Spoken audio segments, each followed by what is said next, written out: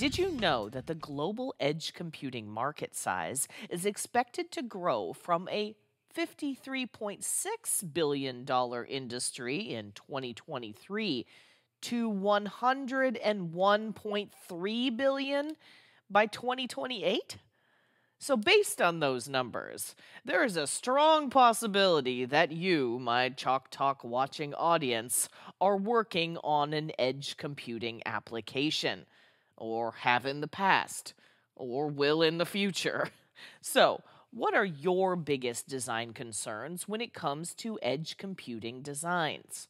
I'd bet that security, reliability, and power efficiency are on the top of your list. So, what if I said that this here Chalk Talk was about all of that and more?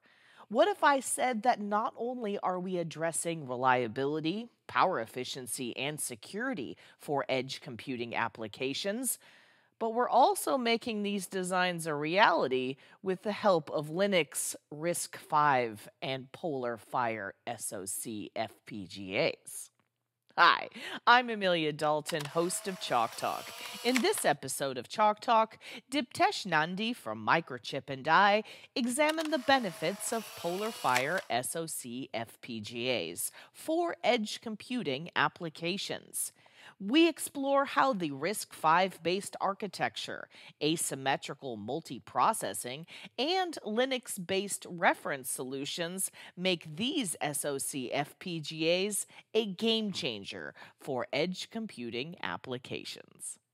And before we get started, don't forget to click that link. There you can find even more information about this topic from Microchip. Hi, Diptesh. Thank you so much for joining me. Hi, Amelia. Likewise. So, we're talking about PolarFire SoC FPGAs today and how we can integrate Linux into our edge nodes. But before we get started, what all will we be covering today? Yeah, I want to quickly introduce the PolarFire SoC FPGA family.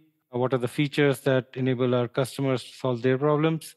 And then I'm going to go over the hardware and software ecosystem. And then I'm going to give a couple of examples of how customers use our FPGAs by showcasing some solutions and screenshots. Fantastic. All right. So we have covered edge computing here on Chalk Talk quite a bit. But as time goes on, more and more computation is happening on the edge, right? Yeah, exactly. We typically play in the edge computing market, and edge for us is typically any application that is not data center. And what's surprising is we've always seen customers do more and more compute in edge applications, whether those are integrated automation or medical diagnostics, vehicles, satellites, etc.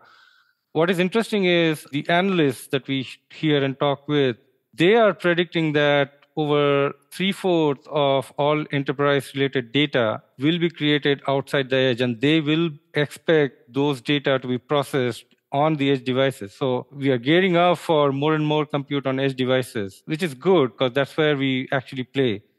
The other sort of trend that sounds really interesting is the adoption of AI and machine learning. So AI is a generic term, but whenever you run small AI algorithms on edge devices, we call it machine learning, offers a lot of scope of improving our lives and our much more smarter designs.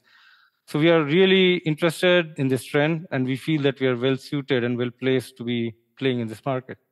So, what does Microchip offer to address the challenges of edge computing? Yeah, sure. So there are three big reasons why it is extremely challenging to design any embedded systems on the edge.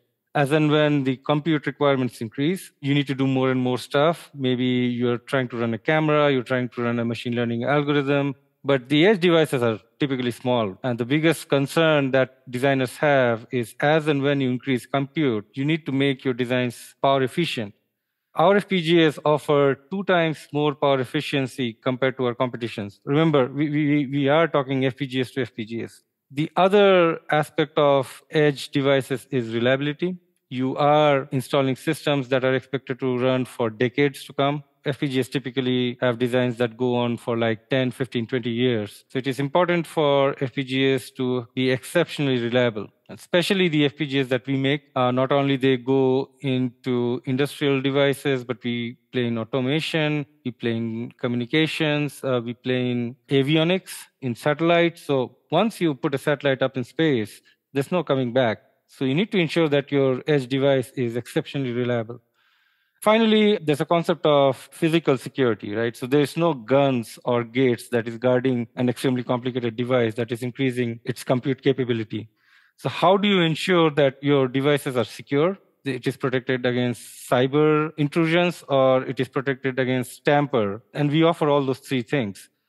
So with PolarFire FPGAs, we have extremely power efficient, reliable, and secure platform that comes with a soft RISC-V processor. With PolarFire SoC, we have hardened that soft RISC-V into a hard SoC that is capable of running real-time Linux. And whenever we have a portfolio that works in the commercial market, we also make it radiation tolerant. That enables us to target applications like satellites or spacecrafts or missiles or satellite launch vehicles, and so forth.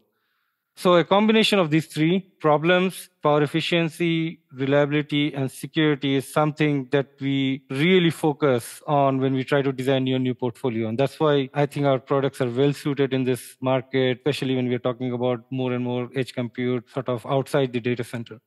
All right, so Diptesh, let's get into the details about the PolarFire SoC. Sure. PolarFire SoC is an SoC FPGA. What it means is it is a combination of an FPGA which comes with a hardened processor. We offer extremely low power consumption. Our devices can start giving you performance up to 6,000 core marks at like 1.5 watts. Whereas that is a limit where our competitive devices, whether it's a dual-core Cortex-A9 or a dual-core Cortex-A53, they don't even start booting up at that 1.5 milliwatt power range. So we make extremely low power, extremely power efficient FPGAs and SoCs. We offer better memory support. We offer twice the amount of transceiver speeds. We offer more IOs, more DSP, more RAM that you require to do your computations. Compared to similar FPGAs and SoC FPGAs in the mid-range market, which we classify as like 500,000 logic elements or more. The PolarFire platform offers best-in-class security suite for customers who are really trying to make their devices secure. We offer DPA resistant bitstream programming. We offer anti-tamper features. PolarFire platform has about 32 tamper flags that can get triggered if someone tries to actively probe the FPGA and take out the secret sauce. We assure customers' design environment is completely secure. Every FPGA in our portfolio up to a package level can be uniquely earmarked. So every FPGA has a unique ID that you and I don't know. But using that unique ID, you can ensure that your designs are programmed securely, even if it is done at a remote location.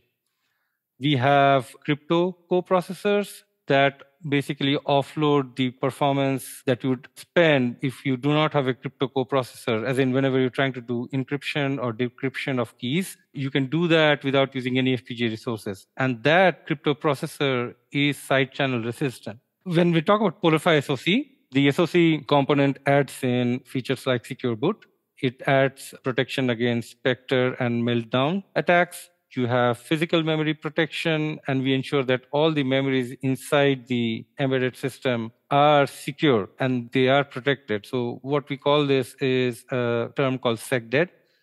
If there's a single bit flip that happens on a memory, we automatically correct it. If there's a double bit flip, we ensure that you, the designer, knows about it and you know that something wrong has happened. After security is reliability. So we target markets and areas that require extremely high reliable long-term operation devices. We play in space, in commercial and military aviation. We have a claim that anything that flies today, whether it's a commercial passenger airliner, whether it's a fighter aircraft, whether it's a missile that goes in a tank or a ballistic missile that basically covers large distances, our FPGAs are involved. And the way we do that is by providing a fabric that is immune to single event upsets. Our FPGAs have zero fit neutron immunity for FPGA configuration cells, along with the fact that our memories also have SecDed protection, customers get to make really reliable designs if they start putting in our FPGA into their designs. If a customer is purchasing an FPGA, we do not obsolete that part. And as you can see from the chart here, we have shipping parts since 1995. And the oldest part that you see in the chart, we still guarantee shipment up to the next 10 years. The green dotted line keeps on changing to the right every year. As long as customers purchase parts and as long as we are not sort of limited by an external party FPGA, we will continue to make them. And the commitment to our customers that we continue manufacturing our parts for a long, long time. So, can we talk a bit more in depth about the PolarFire SoC? Specifically, what does the processor subsystem look like? So, it is the first industry's RISC-V offering along with an FPGA. So, we have taken a deviation from what our competitors do, which is use the most common incumbent processor core. There was a lot of reasons why we chose to use RISC-V. One of them was that RISC-V is open ISA, and it is very, very critical for some of our safety critical customers to be able to inspect the ISA to ensure that there's no Trojan instructions that has gone inside. Going the RISC-V way allows us to offer them this facility. The processor subsystem has quad-core RISC-V processor cores. They run up to 667 megahertz per core. We offer hard DDR4 and LPDDR4 that can directly be connected to the processor system.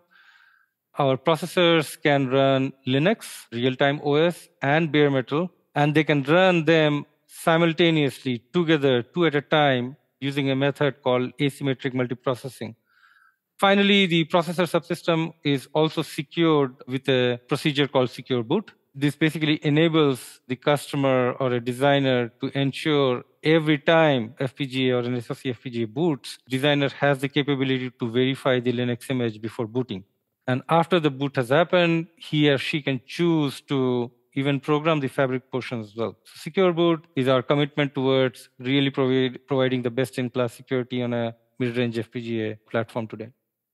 Okay, so can we talk about the fabric subsystem? Of course. So the fabric for PolarFire SoC is non-volatile fabric. We call it as Sonos. It's a 28 nanometer process. When we say non-volatile, what it means is you do not have to load the bit stream from an external SPI flash every time you want to boot up this FPGA. This enables our portfolio almost an instant-on kind of a capability. We boot up faster, maybe sometimes 1,000 times faster than a typical SRAM FPGA because of this reason. This enables us to participate in applications that require like initial bootloader stage kind of applications, like power sequencing, voltage monitoring, or really think of ballistic missile that has to like really wake up as soon as possible as it is launched and then figure out the route and then follow the route that has been predetermined, right? Instant on is something that is enabled by a Sonos fabric, which is non-volatile. We have a PCIe subsystem that is driven by up to 24 12.7 Gbps SerDes. 12.7 Gbps is a sweet spot for a lot of vision applications. If you talk about HDMI, its 4K 60 goes up to 10 Gbps. If you talk about co-express, the current protocol goes up to 12.5 Gbps. If you are talking about the broadcast market where SDI is popular, goes up to 12 Gbps again. DisplayPort goes up to 8.1 Gbps, and USB 3 vision or gigabit Ethernet vision all are at about 10 Gbps. So we offer a SerDes that is really optimized for most vision processing kind of applications. Because of this optimization, we also realize much more lower power than, let's say, a large FPGA that was designed to operate at maybe 30 Gbps. And then because of your requirements in vision, you only have to offer or to run that transceiver at about 12. But when you're trying to run a transceiver at 12, which was designed for 30, you probably won't get the kind of power optimization that you're looking for a design. So anyway, so that's our beauty of targeting mid-range FPGAs, really, really focused towards video and imaging kind of protocols. We have two PCIe Gen 2 controllers, and our high-speed IOs go up to 1.6 Gbps. What it means is we can run DDR4 and LPDDR4 directly through our HSIOs, along with DDR3, LPDDR3, and lower memories as well. The PolarFire SoC block diagram looks like this. The orange portion is obviously the microprocessor subsystem. The blue portion in the middle is the fabric, which you use to create your IPs. It is also interspersed and mixed with multiple math blocks. We have 18 by 18, a bunch of micro and large SRAMs, as well as clocking structure. And we run our PCIe Gen 2 controllers on top of those transceivers as well. We connect the L1 cache to a pretty large 2 megabyte of L2 cache that can be configured to run as a scratchpad memory. It can be configured to run with indeterministic memory modes. We can even pin certain sections of the L2 cache so that whenever there's a cache refresh, those pinned areas are retained. Finally, the L2 cache gets connected to the physical LPDDR3, 4 or DDR3, 4 memory using the DDR5. On the top left side, you would see a block called system controller. The system controller is essentially responsible for instantiating the whole FPGA. It is responsible for programming the FPGA, ensuring that the training IPs get started, ensuring that system services and all security services all get started for the whole FPGA. On the right-hand side, you have the microprocessor peripherals. So we have a crypto block. We have 2 gigabit Ethernet MACs directly connected to the SoC. We have support for MMC 5.1, which means that we can connect an SD card or a eMMC socket. There are 2 CAN controllers, Quad SPI support, I2C SPI UART support, and finally USB 2.0 OTG. The SoC is connected to the fabric using what we call as a FIC interface or a fabric interconnect. It is basically an AMBA switch, but inside it's an Axi4 interconnect with APB support as well. All right. So, what kind of hardware platforms does Microchip offer when it comes to the PolarFire SoC? At this point of time, we have 2 kits. As you can see here, the kit on the left is called the PolarFire SoC Video Kit. The kit on the right is called the PolarFire SoC Icicle Kit. It's a lower cost, lower featured version that enables customers to get started quickly with a lower budget in mind. The PolarFire SoC Video Kit, it is really intended for complete evaluation of the FPGA with a specific horizontal in mind, which is embedded video and embedded vision. 2 Sony cameras, they can go up to 4K 60, and we connect those cameras on the FPGA via the MIPI CSI2 connection. The kit also has a FMC slot in order to extend the transceivers. We have a PCI Gen 2x4 slot. We have 2 HDMI ports, one for input and one for outputting the image.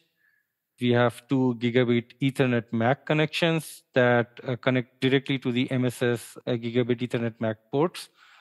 We have a microbus connection for your microbus shields. There's a DSI or MIPI-TX connection, which can be used to connect to display. Finally, we have SD card and an eMMC, both multiplexed to the FPGA, which is typically used to boot up, store the Linux image and boot up Linux. So the next kit I just wanted to quickly highlight is our lower cost version. We call it as the PolarFire SoC Icicle Kit. It is a lower featured kit. It does not have the additional sort of peripherals that we had on the video kit. It only has the PCI slot. We have a Raspberry Pi connection. There's a microbus connection, and it has access to 2 gigabit Ethernet ports. This is essentially intended for you to get quickly started on evaluating the RISC-V ecosystem. Okay, so I'm also really interested in how we can integrate Linux into our edge nodes, like you were mentioning in the beginning. Can we take a closer look at that aspect? Yeah. There are 2 aspects to this. We have in-house Linux support, and we also have a sprawling RISC-V ecosystem, which we call as MyFi. Our collaterals, our firmware, our software is all stored in GitHub, and it is accessible to any customer. We've categorized all our offerings into like 3 or 4 different categories. For Linux builds, internally we support Yocto and Buildroot. We also maintain Zephyr and Artem's RTOS ports.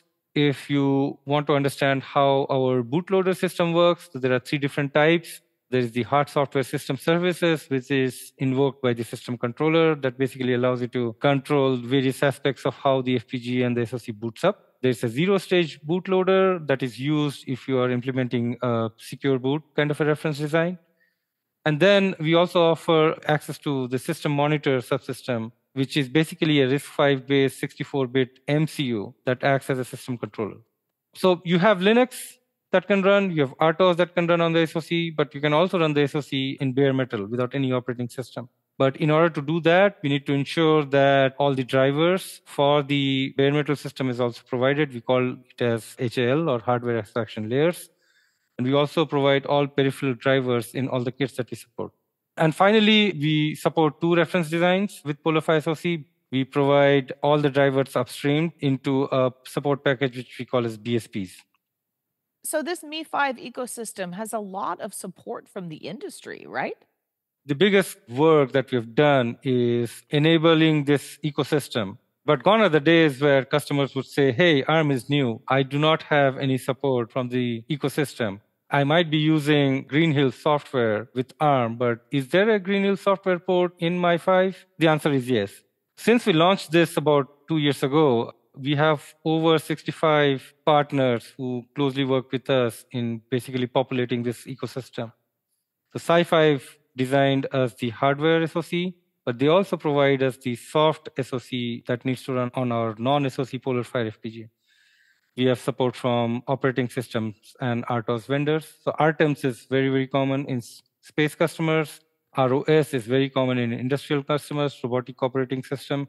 We have free RTOS support from Amazon, support from Ubuntu, FreeBSD. You name the OS or RTOS, I can assure you that we are either having support today or we are on the way to get support for those OS and RTOS operating systems. We have hardware partners who enable us in creating SAW modules. We have design services partners who can help you create your own designs. If you're struggling with some new design that you're unsure of, they can come in and help you create those. And then we have middleware partners who can help you with creating modules, system models, simulators. Maybe you want to have an additional security pack that runs on top of our security. So we really have worked a lot, and we've seen the love from all these processor subsystems. Okay. So let's talk about some PolarFire SoC applications. What kind of use cases would this solution be a good fit for? So our FPGAs are extremely successful in the smart embedded vision market. If you want to make a 4K 60 camera and you want to make it really small where you do not need to put a heat sink or a thermal fan, you have to make it really thermally efficient, we offer the lowest power solution. If you want the camera to have security features because it will be probably installed in a remote location and you are afraid that somebody might come in and steal your IP, we have the best-in-class security. If you want those cameras to basically be on satellites with radiation environments or in a smart grid application where you're trying to monitor high voltage power lines, we have the best-in-class reliability solution. Architecture is very, very good in terms of protecting against soft errors that might creep in due to high energy particle strikes. Smart embedded vision is one of the use cases where we really are seeing a lot of success, PolarFire and PolarFire SoC portfolio. We provide a lot of IPs to our customers to get started. So we support sensor interfaces like MIPI CSI and SLVSCC. We support display interfaces like MIPI Transmit and MIPI DSI. A lot of basic image processing IPs, starting from color space conversions, edge detection, image enhancements, histograms, so on and so forth. We have our own machine learning suite called Vector Blocks. We provide IPs for encode and decode. We are right now providing H.264 and MJPEG compression. And then we provide transport interfaces like CoExpress for industrial cameras and medical, SDI for broadcast, 10 gig server small form factor applications, HDMI and DisplayPort for more broadcast and commercial applications. But what this block diagram also shows on the top, sort of purple violet color, are all the other components that Microchip provides in addition to the FPGA. So when we talk about embedded vision, we not only provide an FPGA and a platform, we provide soft solutions and also other components like power over Ethernet, LDOs, oscillators, and PHYs, all from the Microchip family that enables you to basically have a single point of contact when you're talking about a complicated design. My first solution, we're just trying to show how a MIPI CSI2 camera captures images, how that image is processed. and how that image processing algorithms and contexts are controlled using bare metal. So there's no Linux running onto this. Great. Okay, so Diptesh, what about streaming over Ethernet? I would imagine that this kind of application would be a good fit for the PolarFire SoC. Absolutely. When you talk about Linux getting into the mix of embedded vision, the real benefit that customers get are existing libraries that are already developed by someone in Linux. And the ability for us to use those libraries makes the job of a system designer really easy. At the bottom is a typical camera demo. We are capturing the image and running some image signal processing algorithms. And at the end of it, we are trying to compress that algorithm using H.264. So a typical 4K 60 image is being compressed into H.264 frames. Then what we do is we take those frames up to the second box where we are encoding or we are packetizing those frames into FFmpeg. FFmpeg is an industry standard container or a wrapper. And the easiest way to use FFmpeg is to just get a Linux-based FFmpeg software API rather than trying to make that codec in RTL on the FPGA side, which is extremely complicated. So that's the first benefit of having Linux. If you want a streaming image to be put into a container, which is industry standard, you just use Linux. And then we transfer the data out through the Ethernet cable, which can be connected to a laptop or a PC. And then using a VLC player or a GStreamer, which can basically decode that FFmpeg image, a customer can easily see the video. Now, the other benefit of using Linux is the communication back. So let's say you want to control each and every aspect of your camera.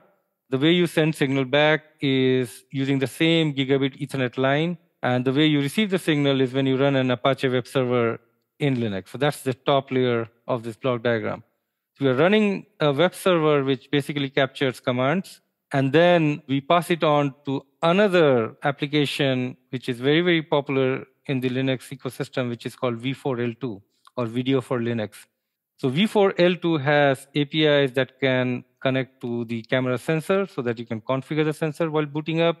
You can also configure each and every aspects of the IPs that is mentioned in the bottommost block because V4L2 provides those connectivity protocols. So what about industrial Internet of Things applications? OPC UA stands for Open Platform Communication Unified Architecture. What essentially means is it is a platform independent protocol that can be run on any device. But the beauty of this protocol is it is adopted by all the major OEMs in the world. It is standardized, it has security inbuilt, and it follows the rules that every other component has to adhere to. And once that is done, you can send metadata, you can send performance indicators, you can run maintenance algorithms, all the way from a single industrial node all the way to the cloud. So it's an open platform. That means anyone can develop it, recognized by most major OEMs today in the world. And it is extremely extensible. So it can be run on FPGAs and SoC FPGAs. So what about AI applications? Yeah, if you think about autonomous driving, a lot of people are thinking about how to get it done using AI. And there are AI-based autonomous driving models that are available. And then there are extremely simple AI applications that might be used in commercial applications, like trying to identify a person's head and then turning on the light. So you're trying to detect a person rather than an animal. And when the person is detected, you say that there's an occupant inside the room and time for you to turn on the lights. So in this spectrum of extremely simple AI to extremely complicated AI, PolarFire SoC targets applications which require low power consumption or extremely power efficient AI. And if anyone wants security, low power, and reliability along with AI, that's where we really come into the picture, and that's where we start getting into customer designs. We have a software development kit called VectorBlocks that enables you to run neural networks on our FPGAs. We provide you the tools that enable you to convert your neural networks, Caffe or Onyx or MXNet or PyTorch. If you have used these frameworks to train your neural networks, you can convert them using our tools and run on our FPGAs.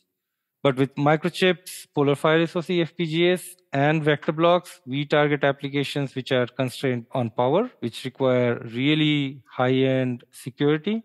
If you need FPGA that is radiation tolerant in space, we have the best-in-class solution today.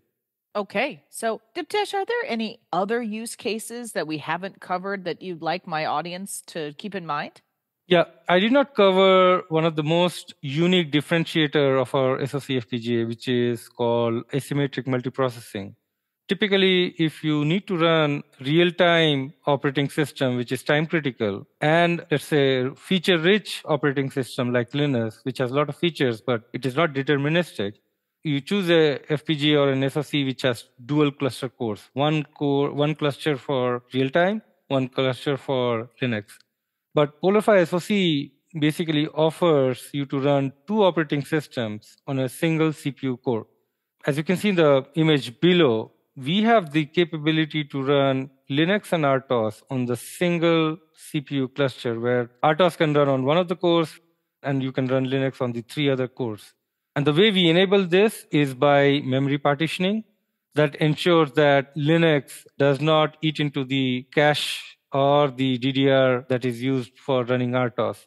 So RTOS can stay real-time and deterministic, while Linux can be non-deterministic, but also offer a lot of benefits like running OPC UA, for example, or running Apache web server, or you might want to use FFmpeg for encoding the video stream that you see.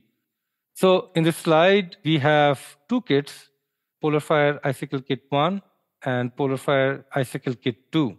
Both of the kits are used to connect to two vibration sensors that we have placed on a piece of acrylic sheet. So the ribbon at the top is a glass acrylic sheet. We have placed two sensors on them that you see on the red side. And then each of the Icicle kits has the PolarFire SoC that runs a real-time OS or an RTOS that is connected directly to the sensor. And it also runs Linux. Once you tap, let's say on the left side of the glass, you expect the vibrations of the tap to be received by sensor on the first kit faster than the vibrations that the sensor 2 on the second kit will receive. So once a glass is tapped, shock sensors basically detect those vibrations. We generate an interrupt to each of the RTOS system. The RTOS immediately then gets a timestamp value from the gigabit Ethernet max that we have on PolarFire SoC. At every time you tap, you extract a timestamp from the max side. The 2 gigabit Ethernet max are PTP synchronized. So the timestamp that you get from both gigabit Ethernet max will tell you the exact same time. If you know the exact same time and you are capturing the timestamps, then you can tell the difference between the timestamp at sensor 1 and timestamp at sensor 2. And then you can basically figure out the difference between the two timestamps to validate whether the tap happened on the left side or the tap happened on the right side. As soon as the taps are received and the RTOS gets the timestamp, RTOS sends those timestamp values to Linux. And those values are logged on the Linux operating system. Now, the Linux on Icicle Kit 1 is running a web server, whereas Linux on Icicle Kit 2 is running a web client. What happens is we get the web client on Linux 2 to send the timestamp value from Kit 2 to Kit 1. So now we have in Kit 1 both the timestamps of sensor 1 and sensor 2 located in a single location. What we do is we create a CSV file. That file can be then accessed by the host, which is a PC at the center, and then we can compare the timestamp values. Okay, so if my audience wants more information about PolarFire SoCs, where should they go? So most of our information available on our website, but we do have a lot of resources in terms of technical trainings that are stored in our on-demand webinar platform called On24. We have webinars that enable you to understand and learn how things work with PolarFire SoC, how you implement security, how is AI, ML, and vector block solutions implemented, how do you debug the fabric, how do you boot the SoC using your software flow, what are the different ways of asymmetric multiprocessing solutions that you can implement, and so on and so forth.